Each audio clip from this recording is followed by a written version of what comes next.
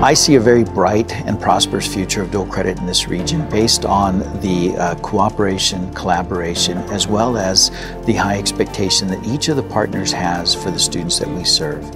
One of the amazing things about dual credit and our early college high school programs as well is the incredible success that our students experience.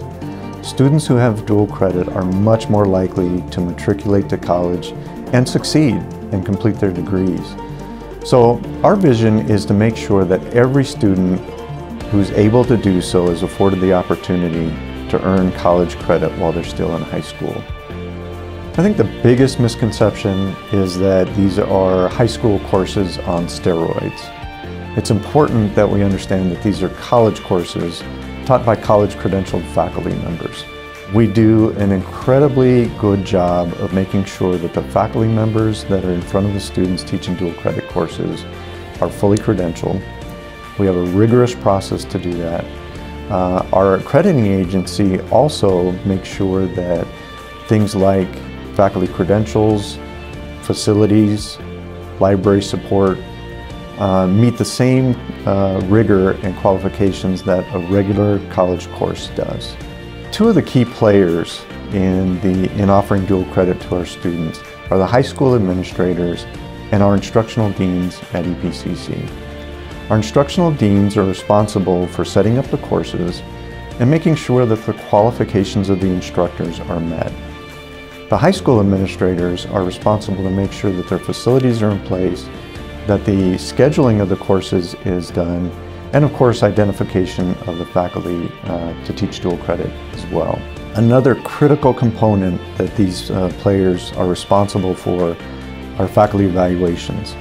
So the deans are responsible to make sure that faculty teaching dual credit courses are evaluated in accordance with our procedures and policies here at the institution.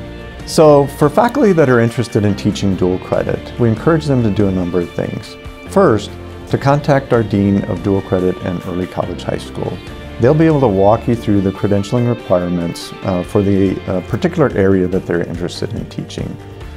In addition, they should get with the coordinators and other faculty that might be teaching those courses. We encourage our faculty and the dual credit faculty to meet regularly, to talk about curricular issues, to make sure that any questions that they have are answered fully, to make sure that the college course is the course being taught at the high school.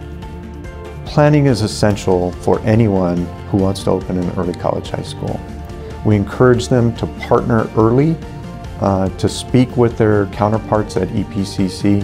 We have 12 early college high schools that have been developed in a number of different fashions, in a number of different time frames. And we found that those schools that are well thought out from the ground up are the most successful.